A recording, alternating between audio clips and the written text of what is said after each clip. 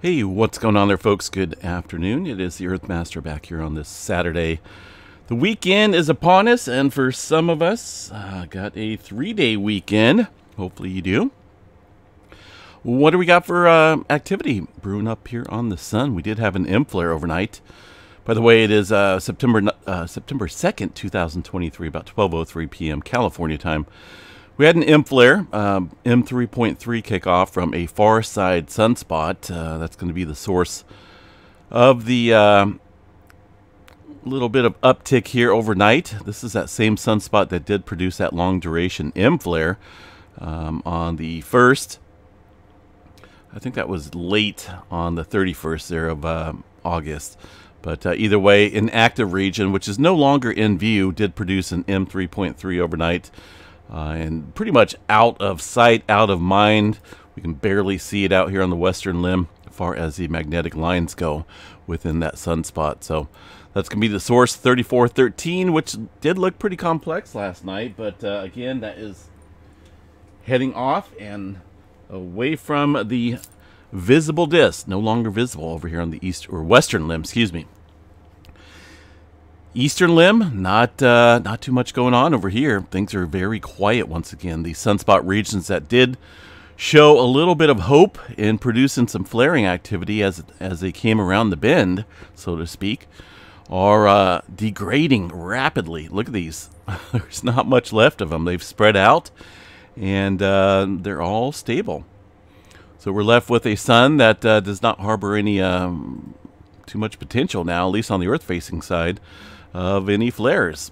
We may see that region on the western limb continue to throw off a couple flares, though, on the far side of the sun. So overall threat, 85% chance for a C flare, M flare 25, X flare around 5% chance, and that's due to, well, these sunspot regions that are now out of sight.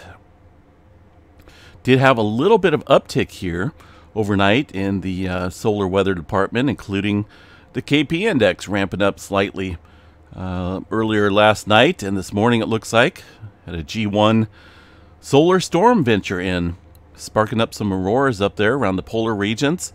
Now that is expected to continue potentially here into tonight.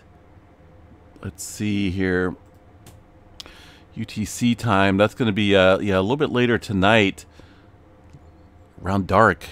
Perfect timing for this expected G1 class storm. Now, I'm not 100% certain if this is just an early arrival of that forecasted G1 storm or not, but we'll see if this comes to materialize later on this evening.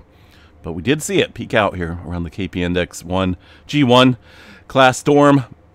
KP index here of 5, just over 5. All right, let's see what we got for earthquake activity. Anything ramping up overnight? New Zealand still sitting quiet down there. The Big Island of Hawaii still showing some movement with the latest quake at 2.2 just outside the Kilauea volcano. Still down there, though, about a kilometer or so below the surface. We really haven't seen any swarming up towards the surface. The latest, let's check out the latest activity here across Kilauea volcano. I'm going to bring down some instruments, and I just kind of want to see the camera range out here. I know these guys do have I think they still have their YouTube channel up showing the Kilauea volcano, but I'm just going to check this one out here from the Caldera, the observation camera, HVO observation camera here. Pretty nice view. Looks like a clear day out there. A few clouds floating around the Big Island. A little bit of steam down here across the crater or lava lake here at Kilauea volcano, but really haven't really seen any major uptick in terms of increasing gas concentrations or smoke. So that lava, or magma I should say, is still down below the surface. We'll continue to watch that, of course. All right, California, what do we got here? Anything major going on across the southern portion of the state? Doesn't look like it. A handful of smaller quakes in the last hour around the San Jacinto fault zone, and looks like maybe a couple on the San Andreas fault here. We're just off of it, but no major swarms. No major unusual activity to note there in Southern California. Got a little creeping activity here along the creeping segment of the San Andreas Fault. And Northern California, well, about the same. Really haven't seen too much uptick here. 2.0, 2.0, 27 kilometers deep here at the Cascadia subduction zone, the southern end of that mega thrust area. Up into the Pacific Northwest, well, some smaller earthquake activity.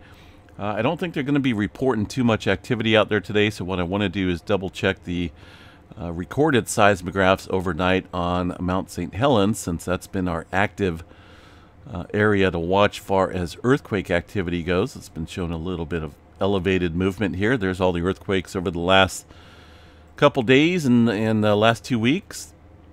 So we're going to check out this station here and see what we have far as the activity goes overnight at this area of Mount St. Helens, right there at the summit area.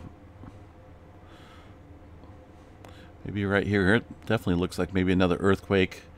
And some smaller ones. These are generally very small in themselves, probably a 1-pointer or 1.2. And you have to think how much smaller these other ones are. So no major swarm, no major movement, not even any moderate movement here at Mount St. Helens. Just a handful of smaller, very small earthquakes for now. Oklahoma. Couple 2s, even a 3 out there in Texas last night outside of Pecos in the oil fields. Puerto Rico area showing a slight uptick here across the eastern edge of the subduction zone down around the Dominica area.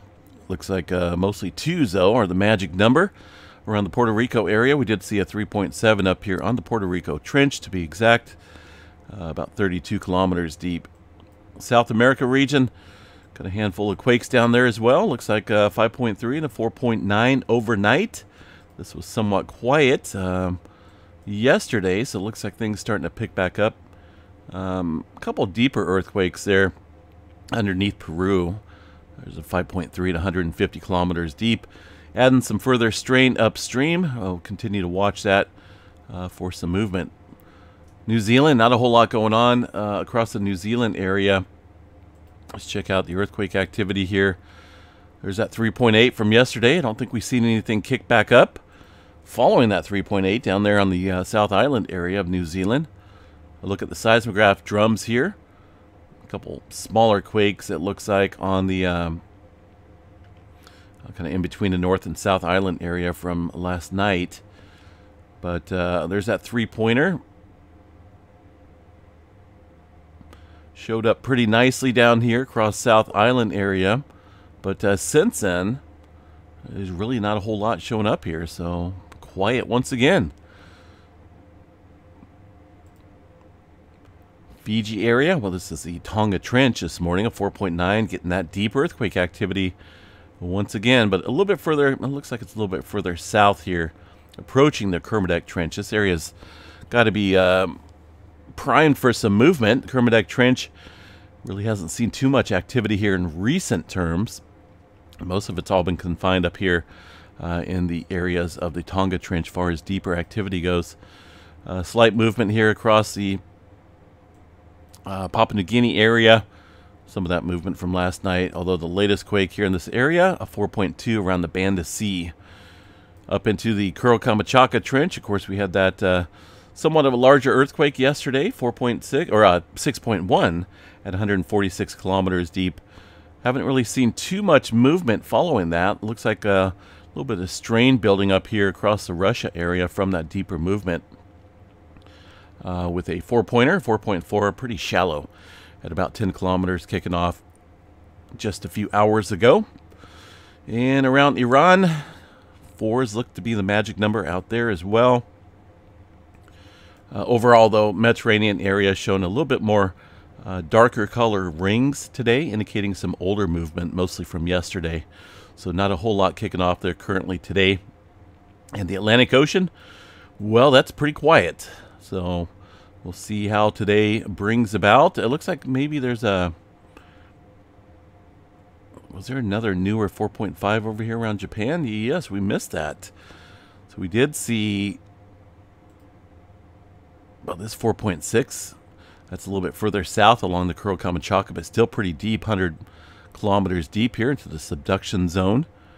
And then late last night, there was a 4.5 just off the coast here of Tokyo, Japan, into the Japan Trench. So elevated movement across this area of the Pacific Ring of Fire. Plate boundaries definitely showing some activity here in the subduction zones. All right, what else we got, folks? Anything going on at Yellowstone National Park? Beautiful area up there, but that's just kind of like a once-in-a-lifetime event. I could probably go up there every year if there wasn't so much traffic, but I did it once, and that's all I care to do. Beautiful scenery, but it's pretty much like driving in a big city surrounded by wilderness and trees. I could do without the traffic. There is something over here around the eastern edge of the park. Let's see here. Looks like it's more so around the eastern edge. I'm talking about this signature right here in the last few minutes. Let me bring up the map here. I don't really see anything locally here that would trigger that earthquake. I haven't really seen any large-scale events either that would be a distant type of signature, but that little signature right there showing up across the graph mainly, well, let's see here, kind of hard to tell with these little earthquakes that they show up broadly across the area of the network on the stations here, but you know, there's really no distinct station that shows it the most intense. This one over here might just be tuned slightly, a little bit more sensitive. That's why it's picking up a little bit larger, but if you look at these nearby stations, they're locally here within this one, they're about the same as far as that reading goes.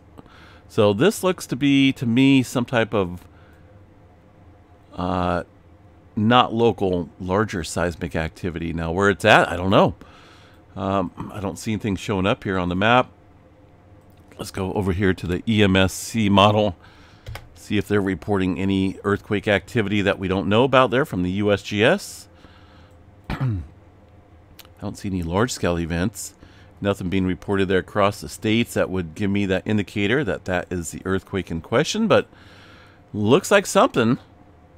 So we'll have to keep back. We'll have to check back here a little bit later, see if anything gets put up on the map. But aside from that, that little signature, for the most part, not a whole lot of activity there at Yellowstone, as far as the earthquake activity goes. All right, Storm Prediction Center. What do we got here for weather? Just no severe thunderstorm risk, it looks like, today, according to the Storm Prediction Center. Mostly just thunderstorms. No severe weather mixed in there, folks, so that's a good sign.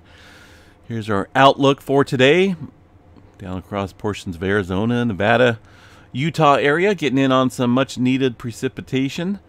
Here in California, there was a bunch of rain west of me up into the mountain range here of the coastal range.